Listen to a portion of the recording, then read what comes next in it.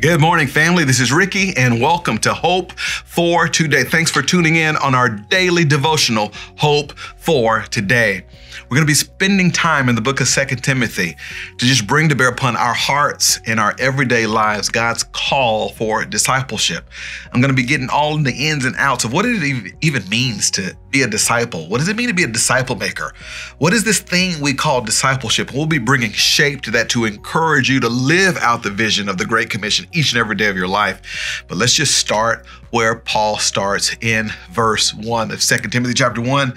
Paul says, Paul, an apostle of Christ Jesus, by the will of God, according to the promise of the life that is in Christ Jesus. I wish I had more time than what I get today to tell you about the awesomeness of verse 1. Paul, notice how he calls himself an apostle of Christ Jesus. In fact, if you read a lot of the other Pauline letters, usually in the first few verses, Paul recognizes himself as an apostle. And I believe one of the things he's doing is reminding his audience, but more so reminding himself of who he is. Before Paul begins to distill some of the truths that he's got to convey to his son in the faith, Timothy, I think Paul is grounding himself in his identity. He says, I am an apostle of Christ Jesus by the will of God. Stay with me. Do you know who you are?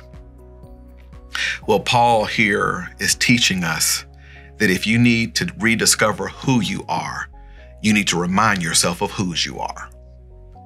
If you ever want to have an issue of identity and don't know who you are and who God's called you to be and how God's called you to show up, Paul is teaching us that I have clarity on who I am by reminding myself of whose I am. We were kids and we would be going out to go, hang out with the peeps or going to the mall to go to Camelot and buy a $16 CD. Come on, somebody, and say, man.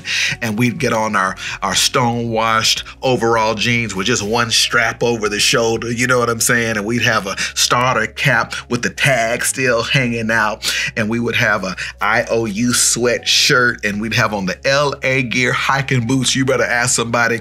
And we had the Dwayne Wayne flip top glasses, and we were doing our thing. And we just thought we were just going to go out there and be a big deal. And I think seeing that we were getting carried away with what the world thinks we ought to be, my mama would stop and say, when you get out there, don't you forget whose you are. In other words, don't allow the world to put a label on you.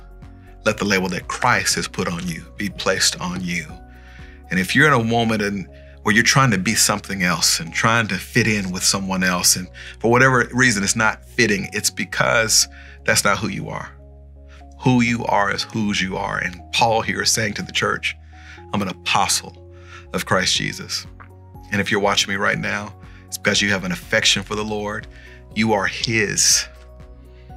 So live that way. And that's hope for today. I'll see you next time.